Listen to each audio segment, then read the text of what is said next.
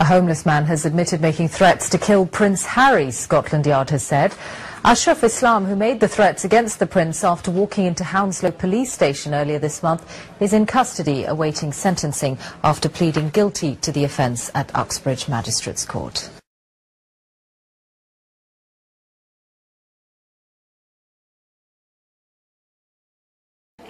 A man has admitted plotting to kill Prince Harry. 30-year-old Ashraf Islam is awaiting sentencing after pleading guilty to making threats against Prince Harry's life.